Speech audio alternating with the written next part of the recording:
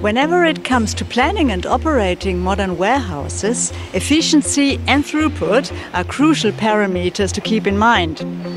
The Linde KTrucks have an excellent reputation all over the world for their performance in V&A storage areas. However, there might be limitations by local surroundings to make the trucks work perfectly. And that's why I'm here to talk to the product managers Andreas Mönk and Anna Keilbach. Anna, you're responsible for the KTruck and you've got some news on this topic. Yes, indeed. No matter how good we plan our trucks, the surface it's riding on might cause some problems. Due to unevennesses on the floor, the mast starts to shake and the truck won't operate in a safe operation. In the past, we had to slow down the truck driving speeds, so this causes less throughput rates, or the customer needed to do the rework on the floor, which was costly and time-consuming. So both not really good alternatives. Andreas, you have set up an example to visualize this issue. What is it all about? Normally our trucks have to work on super flat floors to get their full performance. We have installed some obstacles, some steel plates onto the floor to simulate a bad floor causing oscillations of the mast. Okay, let's have a look at it.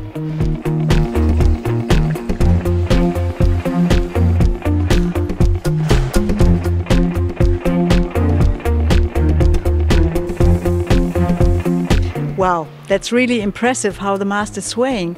But what can we do? Do we need to tear down everything? No, of course not.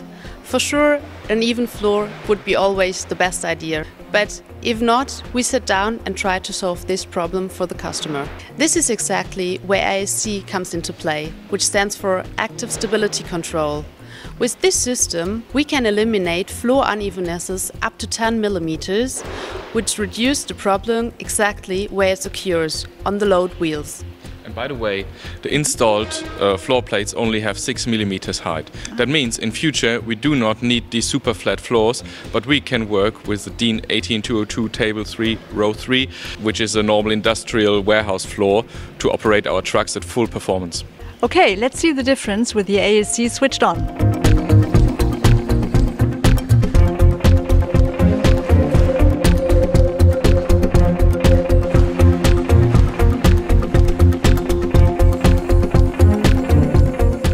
Andreas, how does it actually work? As Anna said, we react on the problem exactly where it occurs, at the floor.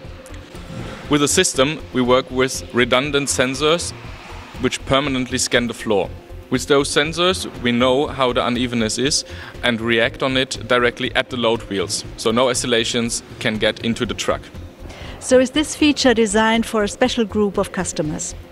ASC is actually interesting for all our customers we have, no matter if they have an old or new warehouse. Floors are always an issue. With ASC, we can give the customer the reliability of planning. And in the end, it is all about keeping up the performance, the throughput rates, and save money for our customers.